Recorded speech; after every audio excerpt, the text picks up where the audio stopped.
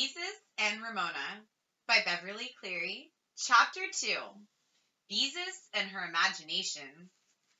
Beezus and Ramona both look forward to Friday afternoons after school.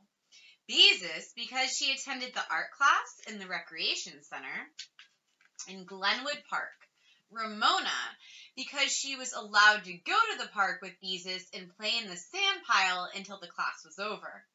This Friday, while Beezus held Ramona by the hand and waited for the traffic light to change from red to green, she thought how wonderful it would be to have an imagination like Ramona's.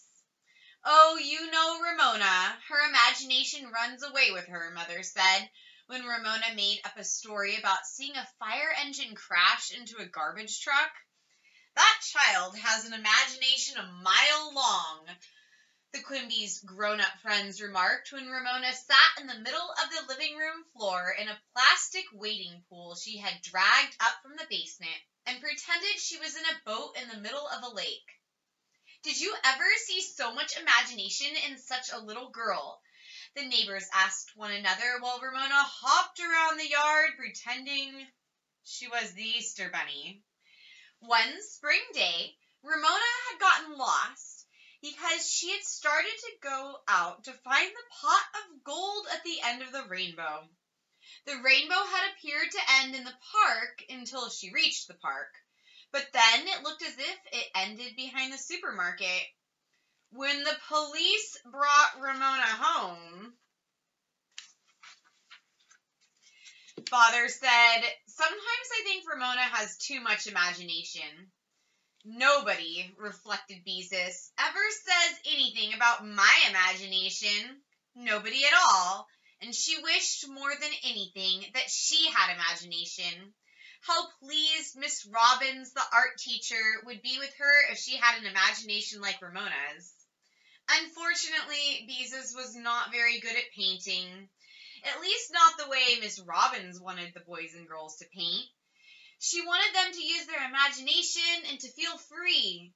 Beezus still squirmed with embarrassment when she thought of her first painting, a picture of a dog with bow wow coming out of his mouth in a balloon. Miss Robbins pointed out that only in the funny papers did dogs have bow wow coming out of their mouths and balloons. Bow wow in a balloon was not art. When Miss Robbins did think one of Beezus's paintings was good enough to put up on the wall, she always tacked it way down at the end, never in the center. Beezus wished she could have a painting in the center of the wall. Little does she know that sometimes teachers put the paintings in alphabetical order. Or randomly. "Hurry up, Ramona," Beezus coaxed. Then she noticed that her sister was dragging a string along behind her. "Oh, Ramona," she protested. "Why did you have to bring Ralph with you?" Ralph was an imaginary green lizard Ramona liked to pretend she was leading by a string. "I love Ralph," said Ramona firmly, "and Ralph likes to go to the park." Beezus knew it was easier to pretend along with Ramona than to try to make her stop. Anyway, it was better to have her pretend to lead a lizard than to pretend to be a lizard herself. "Can't you carry him?" she suggested. "No," said Ramona. "He's slimy." When the girls came to the shopping district, Ramona had to stop at the drugstore scales and pretend to weigh herself, while Beezus held Ralph's string. "I weigh 11 pounds, she announced. Well, Beezus smiled at Ramona's idea of her weight. It just goes to show how much imagination Ramona has, she thought. At the radio and phonograph store, Ramona insisted on petting his master's voice, the black and white plaster dog, bigger than Ramona, that always sat with one ear cocked in the front of the door. Beezus thought admiringly about the amount of imagination it took to pretend that a scarred and chipped plaster dog was real. If only she had an imagination like Ramona's, maybe Miss Robbins would say her paintings were free and imaginative and would tack them on the middle of the wall. When they reached the park, Beezus left Ramona and Ralph at the sand pile, and feeling more and more discouraged at her own lack of imagination, hurried to the recreation center. The class had already poured paints into their muffin tins and were painting on paper thumbtacked to drawing boards. The room hummed with activity.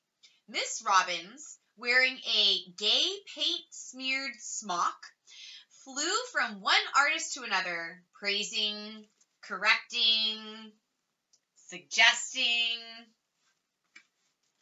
Beezus waited until Miss Robbins finished explaining to a boy that he should not outline a mouth with black paint. Her mouth wasn't outlined in black, was it? Then Beezus said, "I'm sorry I'm late, Miss Robbins." She stared in fascination at Miss Robbins' earrings. They came almost to her shoulders and were made of silver wire, twisted and bent into interesting shapes. Not the shape of anything in particular, just interesting shapes.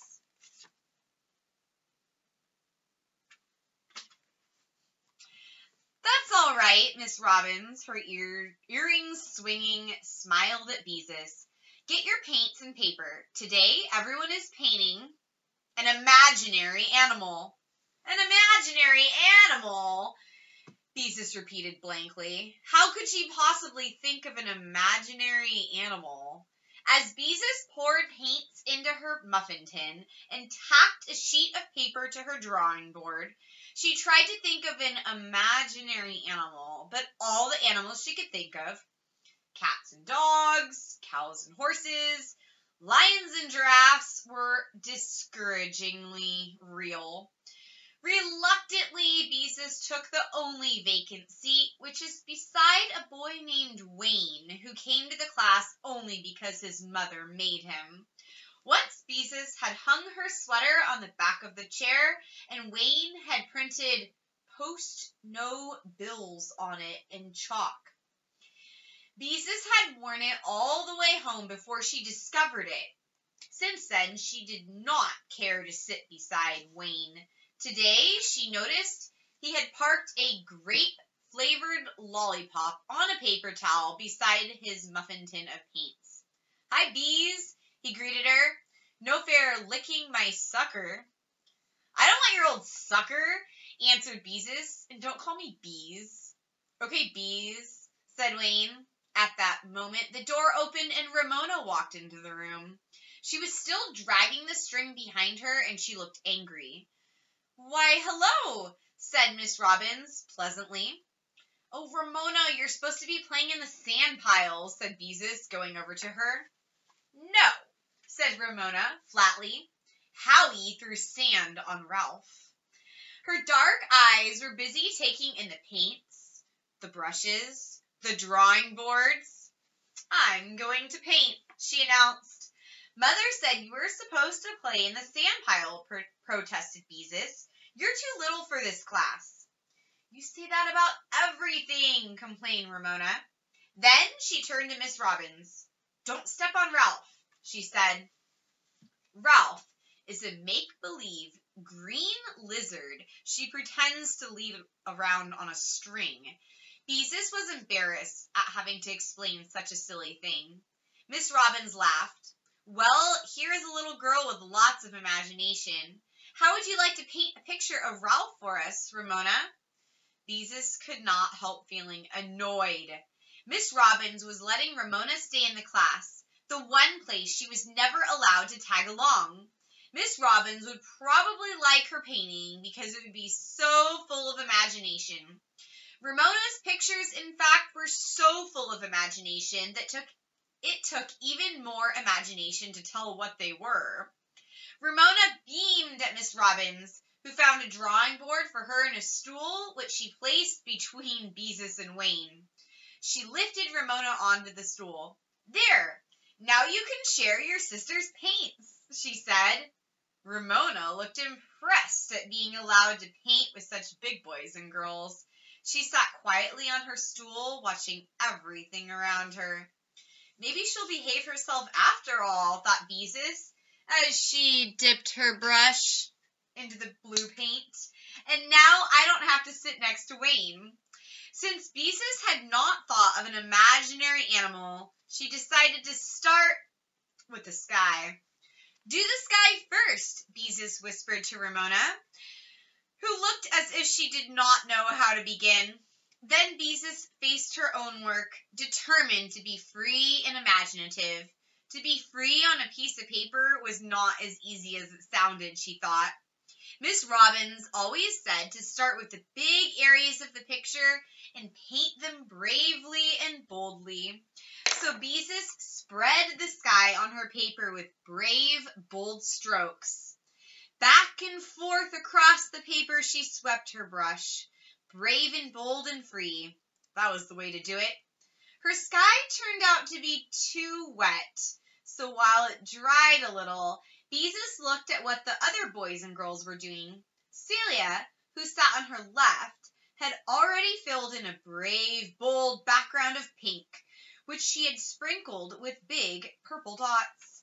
Now she was painting a long gray line that wound all over her paper, in and out and around the dots. "What's that supposed to be?" whispered Beezus. "I'm not sure yet," answered Celia.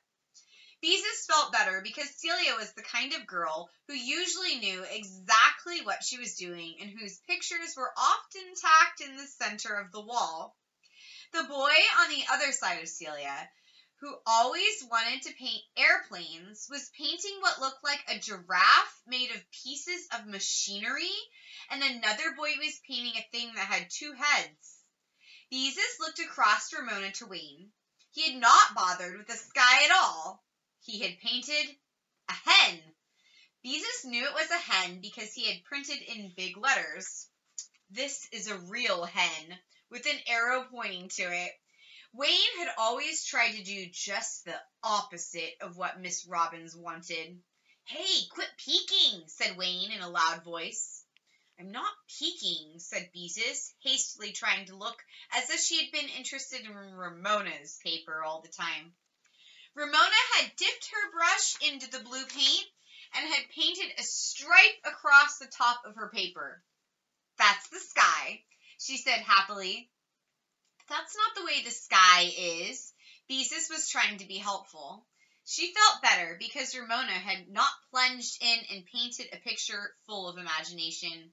Sky should come farther down on the paper. "The sky is up," said Ramona firmly. Beezus decided she couldn't waste time explaining about skies, not when she hadn't thought of an imaginary animal. Maybe she could take a real animal and sort of change it around. "Let's see," she thought. "I could take a horse and put feathers on it. No, all those feathers would be hard to paint. Wings? That was it. A horse with wings was an imaginary animal. A real imaginary animal. Because Mother had once read aloud a story about Pegasus, the winged horse, out of a library book.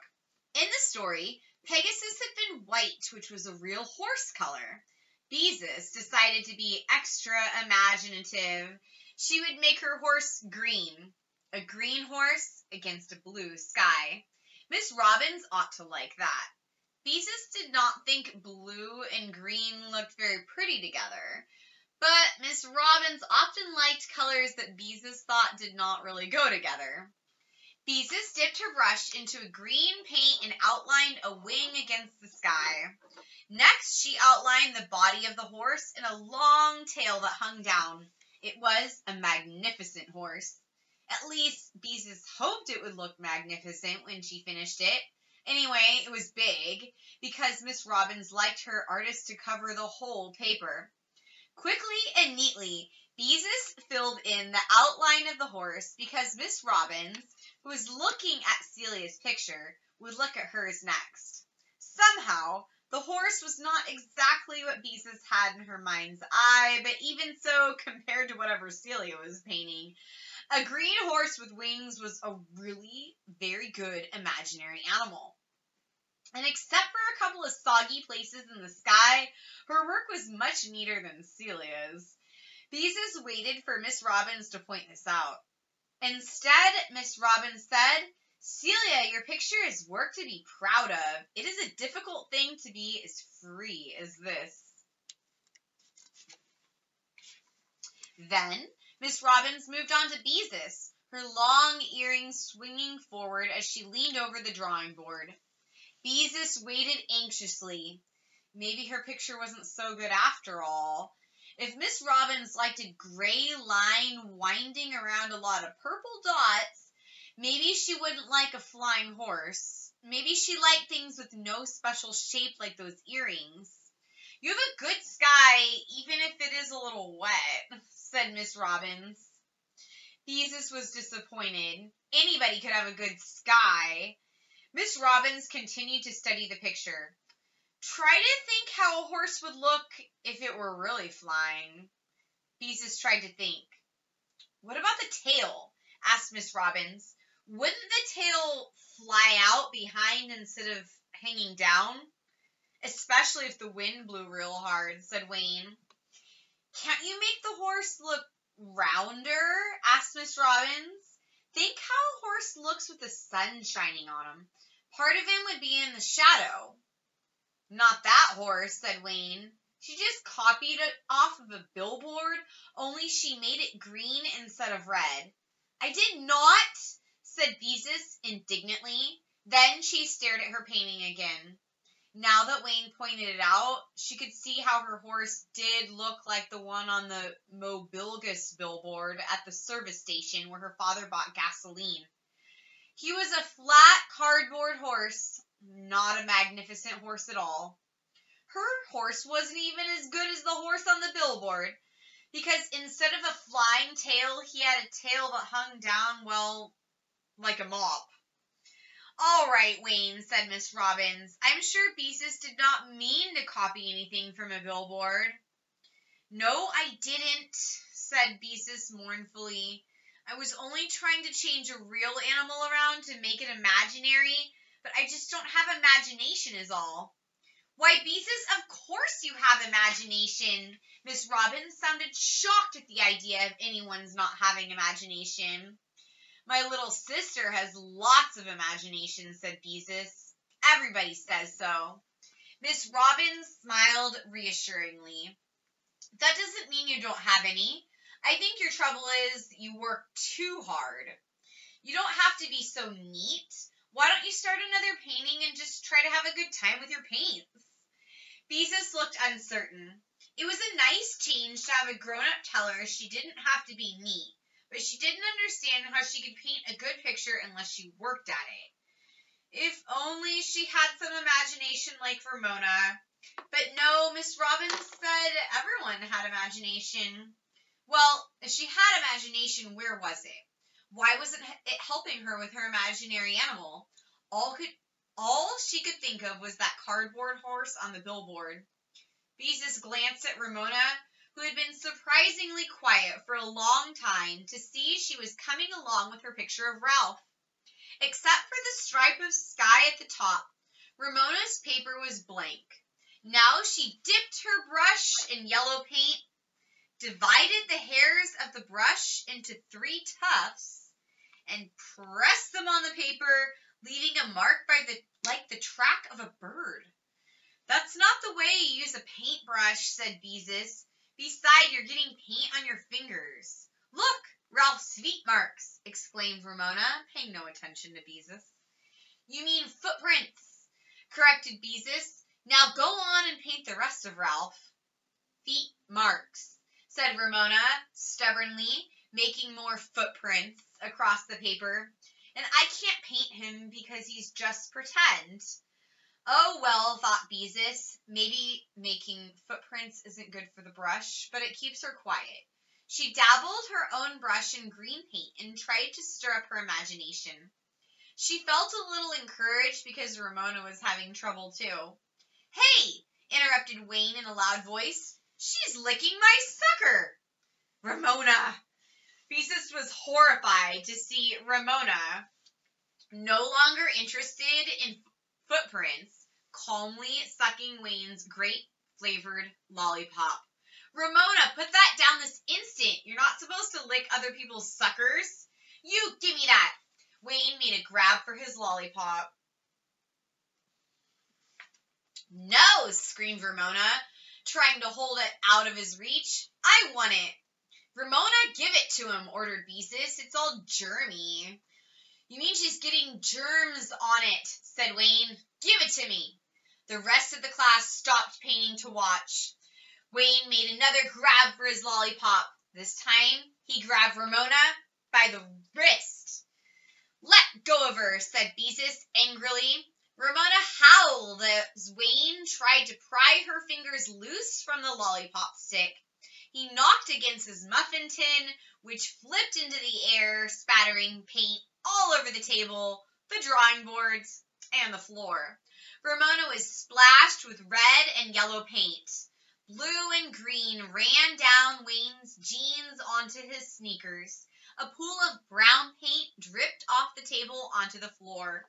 Now see what you did, said Wayne, as he pried his sucker out of Ramona's fist. See what you did, contradicted Beezus, picking on my little sister like that. She picked up the paper towel the sucker had been resting on and began to wipe the spatters off Ramona, who continued to howl. Boys and girls, Miss Robin raised her voice. Let's be quiet. When the room is quiet, I know you're thinking. Lots of people don't know you have to think while you paint.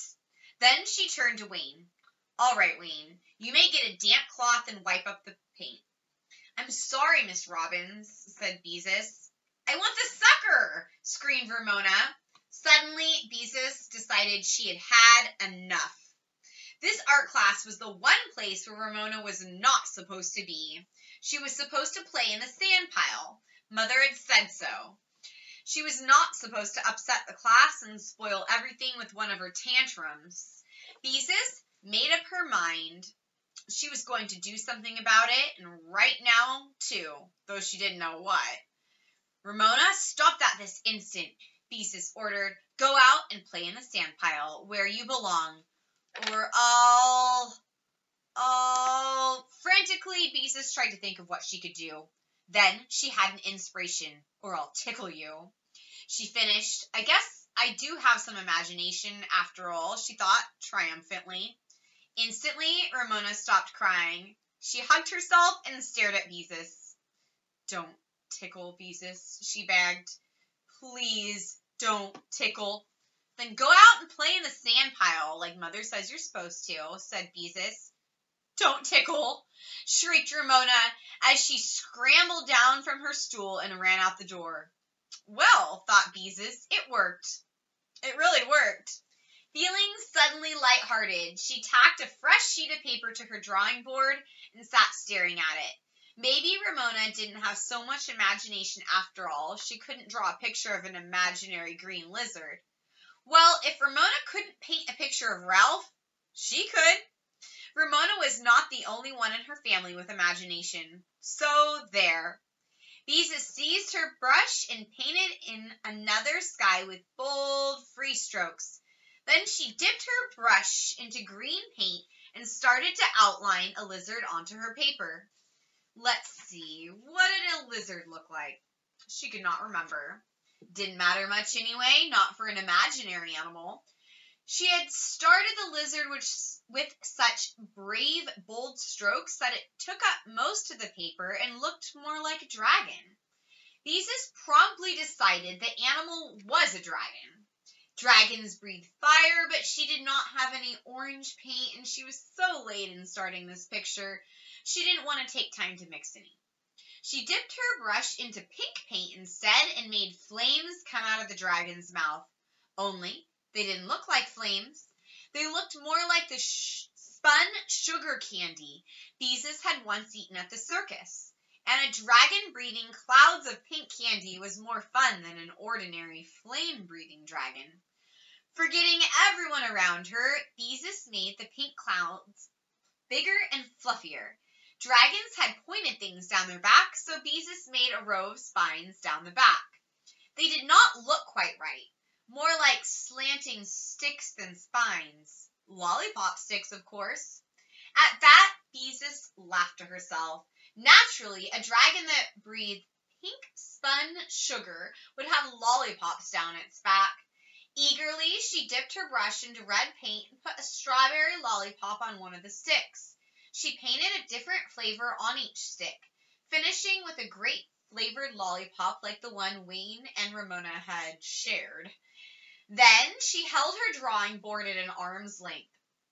She was pleased with her dragon. It was funny and colorful and really imaginary. Beezus wondered what she should do next. Then she remembered that Miss Robbins often said it was important for an artist to know when to stop painting. Maybe she'd spoil her picture if she added anything. No, just one more touch. She dipped her brush in the yellow paint and gave the dragon an eye, a lemon drop eye. There, her imaginary animal was finished. By that time, it was 4:30, and most of the boys and girls had put away their drawing boards and washed their muffin tins. Several mothers who had come for their children were wandering around in the room looking at the paintings. "Those who have finished, wash your hands clean," said Miss Robbins, "and I mean clean." Then she came across the room to Beezus. "Why, Beezus," she exclaimed, "this is a picture to be proud of." "I didn't know whether a dragon should have lollipops down his back or not, but they were fun to paint," said Beezus. "Of course he can have lollipops down his back. It's a splendid idea.